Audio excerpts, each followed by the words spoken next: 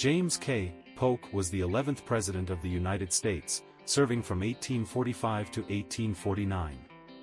He was born on November 2, 1795, in Mecklenburg County, North Carolina, and died on June 15, 1849, in Nashville, Tennessee. Polk was a strong supporter of the concept of manifest destiny, the belief that it was the destiny of the United States to expand its territory across the North American continent. During his presidency, the United States acquired significant territories through negotiation and war. One of the major events during Polk's presidency was the Mexican-American War, 1846 to 1848. The conflict arose over disputes about the border between Texas and Mexico. The Treaty of Guadalupe Hidalgo, signed in 1848, ended the war and resulted in the United States gaining a vast amount of territory, including California, New Mexico, Arizona, Nevada, Utah, and parts of Colorado, Wyoming, Kansas, and Oklahoma.